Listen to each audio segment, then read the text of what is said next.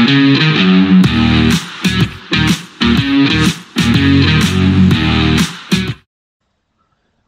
welcome back to the Supercoach Nuff channel. In this video, we're going to review round 2, or week 2 I should say, of the 2024 even NFL Dream Team season.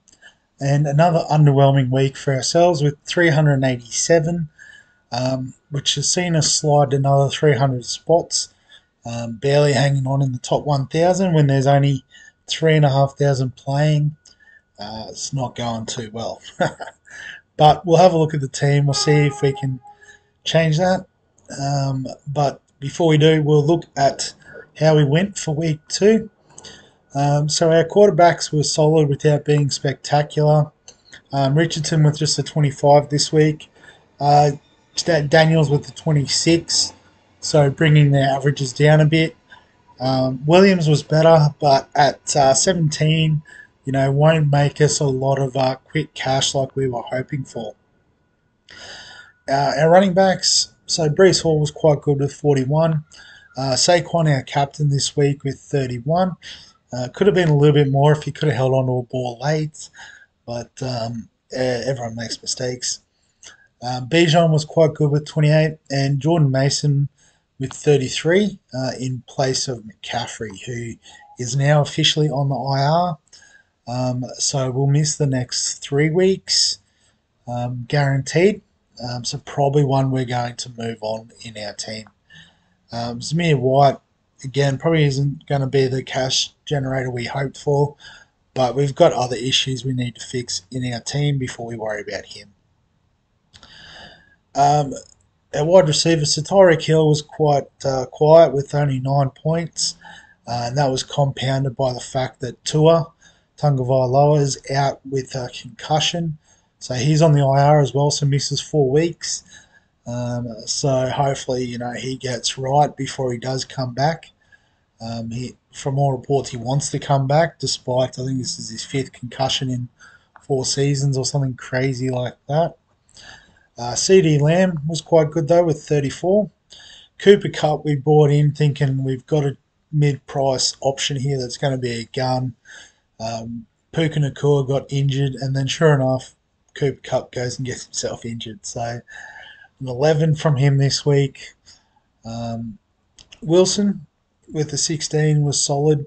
It was more the running backs, Breece Hall and also young Braylon Allen seemed to be getting a lot of the workload there at the Jets. McConkey, this was a dumb decision, playing him over Harrison with a 7, and then you've got 54 points sitting on the bench. Neighbours with the 47, he looks really good as the number 1 guy there at New York. Deontay Johnson with the 6, might be, time to move him on also. At tight ends, so the 2 big boys have been very disappointing at the start of the season. A 4 and a 2 from Laporta and Kelsey respectively. Meanwhile, our cheap guy Brock Bowers going absolutely bananas with the 28 this week. So, making these guys look pretty bad. In saying that, there hasn't been a lot of tight ends going well. I think McBride went okay this week. But Kincaid's been struggling. I don't think Pitts has done a lot. Evan Ingram was out this week. So, it's sort of been hard to hit on tight ends. So it's not the worst. The kickers we got right this week, Bates with the 20-point haul, Cardi with an 8. I think he got a bit of an injury from what I saw as well. The Rams just struggling at the moment. And the Chiefs, 22 points, better week for their defense and special teams. Same with Washington, but only getting an 8. So if we have a look at the matchup this week, go back to week 2. So it was a close one for us, but just missing out by 2 points to our girls 1 cup. So ironically, both them out injured this week. Don't know if that's an omen for you, Todd, or not. But Captain Josh Allen, who was a bit underwhelming, so we sort of had the captaincy there. -2 from the Miami defense was unexpected. But probably DK Metcalf with 47 helped, and just playing Harrison. If we'd played Harrison, we would have been right. Um, played Bowers as well, even over one of the tight ends. It was just one of those weeks where it didn't work out for us. Um, so looking at the other matchups, looks like the Bin Chickens topping it again with a 524. So let's see. HN with 51 was awesome. VC Jackson, which wasn't the worst move this week. Adams and Jefferson both good with 40s. Derek Henry with 31 solid. Played Harrison. Trey McBride with the 31, as I said, was quite good. Um,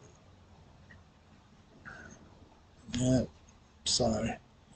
And also, I guess, Shaheed on the bench with 37, so that's a good get as well. So sitting pretty well at the moment. I think Jefferson might be out with injury and Cup, so potentially a couple of trades being made there. But looking pretty solid throughout the squad there. Um, I guess some other high scores. Cut my balls with 484, so sitting second in the league. Um, Neighbours, Jefferson, had Mason, Taylor was okay. Captain Hurts. So I think, this is one of the things we probably need to look at is having a quarterback that we can, sort of nail the captaincy on every week. I think Richardson has got that big game in him, but a little bit on the inconsistent side. Um, Shot callers as well with a 450 plus, 465. So Alvin Kamara, my man. Last week I was cheering that I picked Saquon over him, but being brought back down to earth with his 86-point haul this week, and a pretty popular trade in already. Rogers with a 30 is okay. He's gone Rijkaard, the kicker, with 22, so another cheap option. VC Hurts, so that's an interesting move. Who's the captain? McCaffrey, so might have just missed the jump on that, but yeah, got Dowdle and McLaughlin, so that's pretty lucky. Not so much McLaughlin, he only got 1 point. And yeah, so I guess if we have a look at the leagues as well, just quickly, um, mostly I guess just the big up the bin chickens. You can see 2-0, massive 1,013-point haul. If we go to total points, actually sitting second overall. So well done, Adam. I'll send you a message shortly to big you up. So yeah, some good stuff there. A few guys sort of well in the hunt in the top 200. Falcon Time did well again this week. Remember, that was my matchup for round one. So a couple of tough weeks for me, although probably should have beaten a 389 in all honesty. But again, some dumb decisions on my behalf. So looking at the team this week, actually, before we look at the team, we'll look at the break evens and the popular trades. So the assistant coach has opened for an extra bit of free trial. You've probably had it for the first 2 weeks. You can get an extra 2 week trial if you want. After that, you do have to pay, but I guess I will be putting it in for the channel, so you can access it through these channels all through the season if you wish to. So you can see Jaden Daniels. We've got Sam Darnold's an interesting one. He started quite well. It was super cheap as well, which was helpful. So if you went him and Daniels as your two cheap QBs, I think that's worked out well. Williams is there or thereabouts, but a fair way down the list when you look at everyone. Still has a negative break even, but only -7. I think he just needs a bit more time. He's going to be a slow burn, but I think we've got to make some more drastic moves. So probably going to look to offload him. Mason, Neighbours we've already got, so that's worked out well. J.K. Dobbins, probably the other sort of cheapie you want on your bench alongside Mason. Less than 10 mil, but doing the job. Alec Pierce has been an interesting one. At 6 million, negative 37 break even this week. Um, should make a good bit of cash. Kamara, so with his 86, he's going to have a couple of weeks of good cash gen. So even if it is a bit of a cash grab for the next week or two, but it could be an easy way if you haven't got McCaffrey to sort of get some money for him post IR. Um, could even be a trade down option for McCaffrey and then bring him back in. And obviously, it doesn't cost you any extra money at that point. Um, Harrison Jr.'s up there. Siebert's an interesting one. So wasn't even in the game before this week and goes and kicks 7 field goals, scoring 44. Um, I don't know if we want to waste a trade next week on a kicker. Um, Maybe if we've literally got nothing else to do. I know there is a bit of an injury cloud there with Cardi, so maybe a straight swap. Not too sure. Narvison, another kicker, not quite 44 points, but has got a nice break even going into this week. Worthy with only a 6, so he'll have one good week of cash gen, and then you can see he's already projected to be at about a 9, so not worth trading in if you don't have. Brian Thomas is one I'd be interested in if you're looking for a cheap wide receiver, negative 24. Bo Nix, I'd rather Darnold, I think, if you're going to trade in a cheap quarterback. Um, Unless you don't have Daniels, then definitely target Daniels. Boswell, he's another one, did well week 1. Lazard did well week 1. So it's only 1 week of cash. I'd probably skip those guys. Bowers is, I guess, the man in terms of the tight ends making money. The Vikings defense has been really good. So, again, one good week of cash and then 10 next week. Maybe not worth it. Braylon Allen looks like he's projecting for a nice couple of weeks, but he did score a 3 in the first week. So, just be mindful of that. And Chris Godwin looks really good, sort of averaging 39. Played Denver this week. So, negative 21, he'll be a very popular trading. I guess we should just quickly look at the opposite as well. So, the guys that are losing cash. So, Dak Prescott with its 72, averaging 26. Like, you'll see a lot of the quarterbacks here: Justin Herbert, Brock Purdy. Kyron Williams is an interesting one. You'd imagine with Nakua and now Cup down, they could really sort of lean into him and his running game. So maybe one to keep an eye on over the next couple of weeks and catch at the bottom. Tank Dell sort of struggling with Stephon Diggs there now as well, alongside Nico Collins, who looks like the clear wide receiver 1. Murray Cooper just sort of probably struggling off the back of Deshaun Watson struggling. So it could be some really good value in a few weeks if they can sort their quarterback play out. Tyreek will lose some money, but I think he's one of those guys that's sort of too good to fail for long term. So if you haven't got him, you can wait, get him in. I'm probably going to hold just because I've got bigger issues I want to sort. So Cousins, another one that's probably slightly overpriced at quarterback. Justin Fields will lose some money. Josh Allen, I think, isn't a panic trade out if you've got him. He's still averaging 40. That'll be closer to the truth than the 19. Amon-Ra St. Brown will lose a bit of money this week, but he did score 34 last week, or this week just gone, I should say. So, slight dip could be one to look at next week. Excuse me. Hopkins is struggling. Not going to work as a mid-price option. Kelsey is going to lose a bit of value, which is a bit flat. More quarterbacks, more wide receivers on. Well, I wouldn't say Indianapolis is underperforming, but Pittman's not going so well. It looks like Pierce is the man there at the moment. DJ Moore, you know, should be doing better considering um, he's probably still the number one target there at Chicago, but I think they're missing Keenan Allen.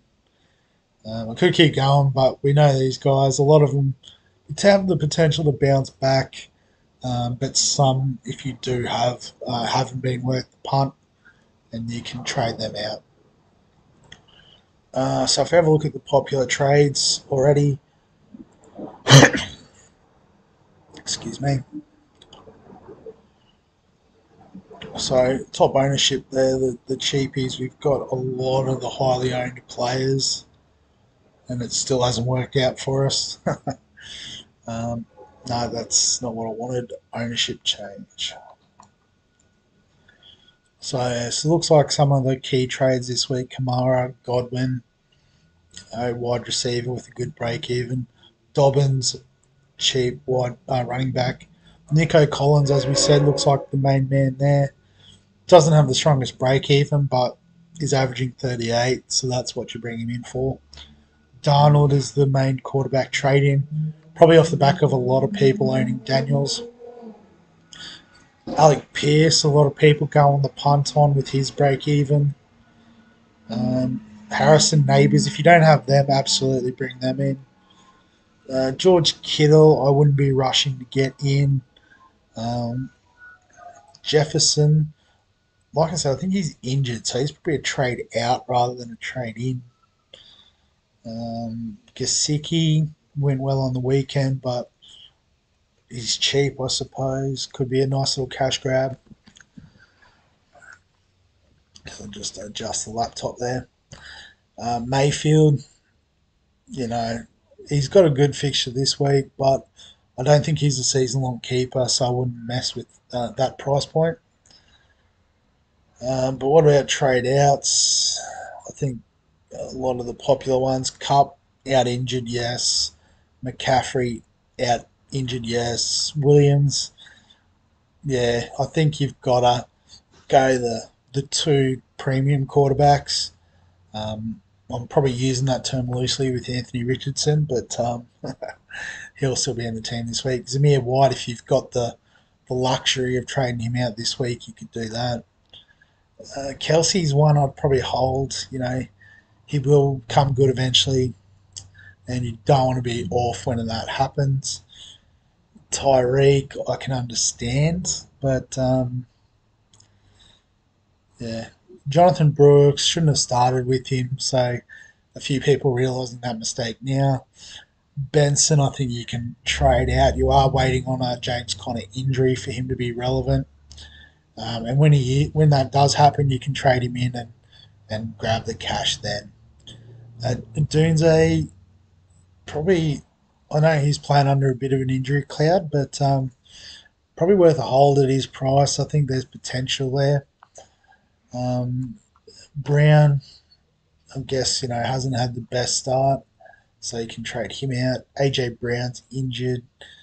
Um, Coleman, so didn't play this week. Not sure what's happened there. I haven't followed him too closely, to be honest. But if he's out for a couple more weeks, could be a nice little cash out option in a few weeks. Garrett Wilson, that's an interesting one. I'd keep the faith. Tua, yes, I trade him out. Pacheco's injured, trade him out. Nakua's injured, trade him out. Corum might be an interesting one to hold potentially, given I think there is going to be more of a run game there at the Rams. But also could be one to bring in next week because only actually played the one game. Didn't get any action in week one. Other than that, Debo I think's injured, Walker's injured, Ingram's injured, Allen's injured, Chubb shouldn't have been picked. He's been injured since the last year. Mixon injured, Love injured. So good to see some people finally working it out. But I guess in terms of our moves this week, I've sort of already alluded to them. Um, but what we want to do is we want to get rid of McCaffrey. Too much money on the bench for that amount of time. given he is confirmed out. And so we're just going to make, I guess, the obvious move and bring in Kamara. So we've got him.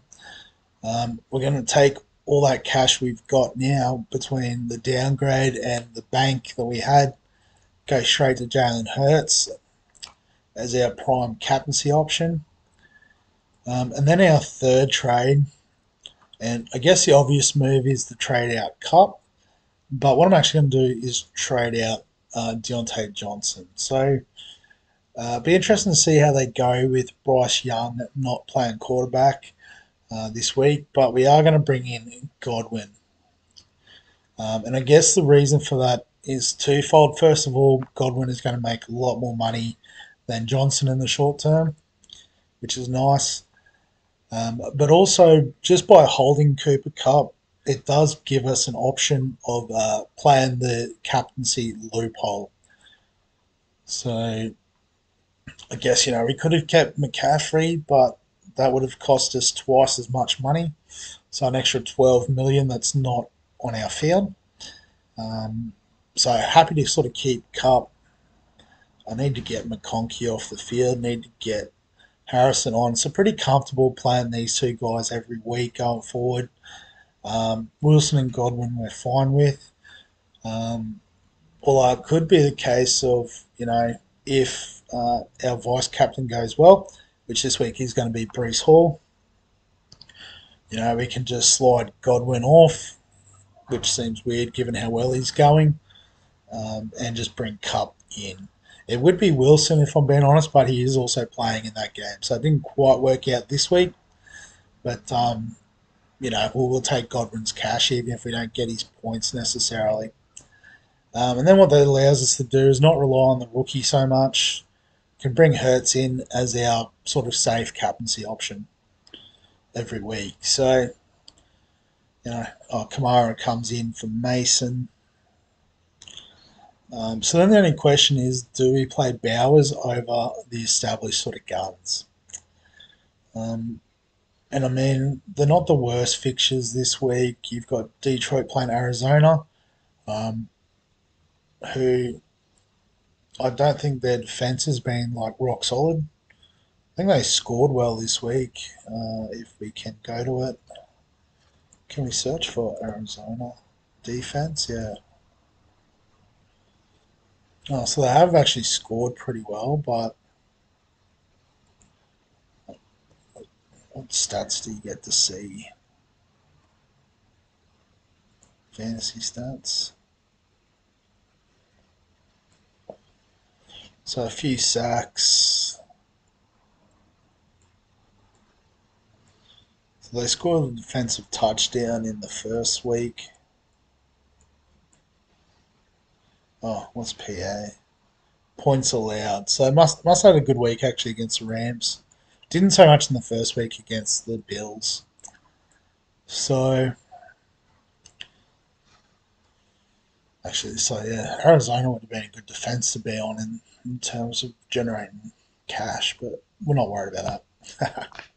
But what were we talking about? Kansas City, Travis Kelce playing against Atlanta. So if we have a look at Atlanta's defense,